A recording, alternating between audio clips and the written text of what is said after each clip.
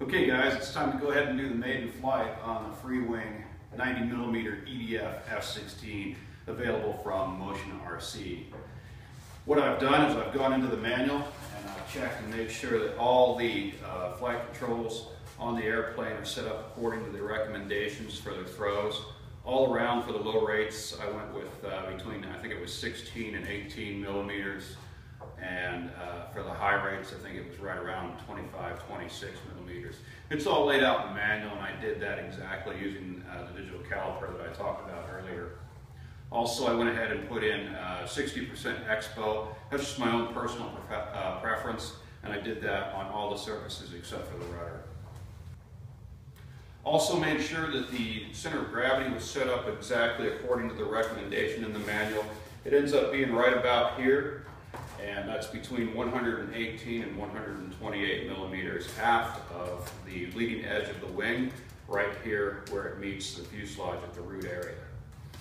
I did that by moving the battery a little bit aft in the tray, and it turns out that the strap for the battery ends up in about the first, I would say, probably third of the battery as it sits in the airplane.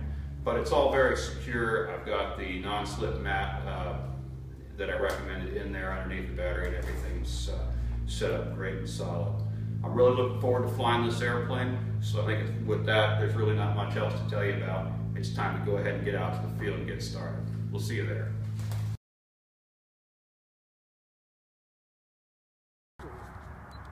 Okay, we're going.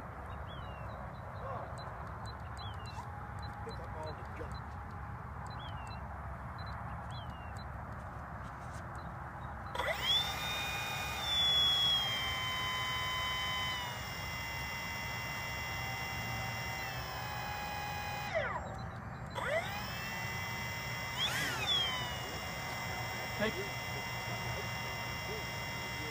think he's coming in here.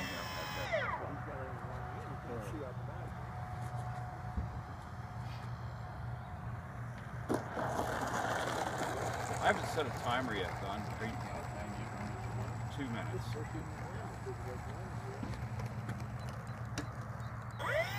Taking off, right to left.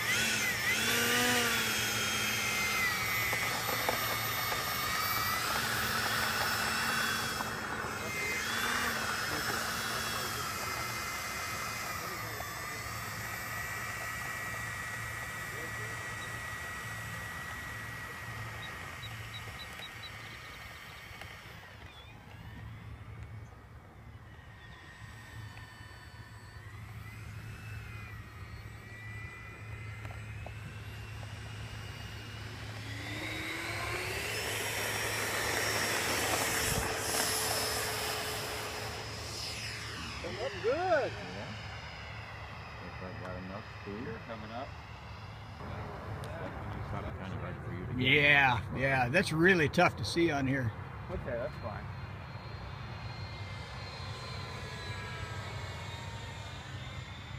All right, we're at a minute, Chris. All right, thanks.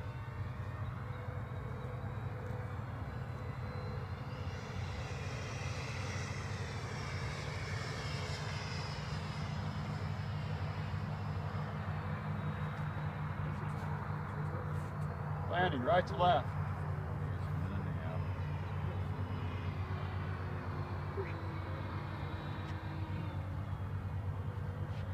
Keep some speed up.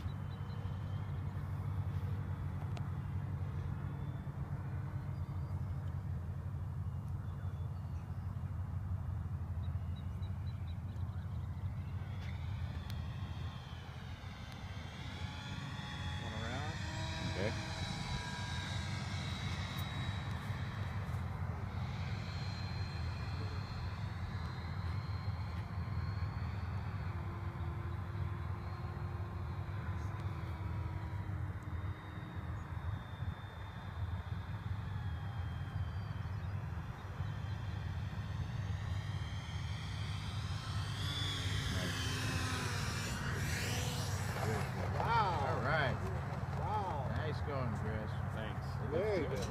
All right guys, did the maiden flight on the F-16.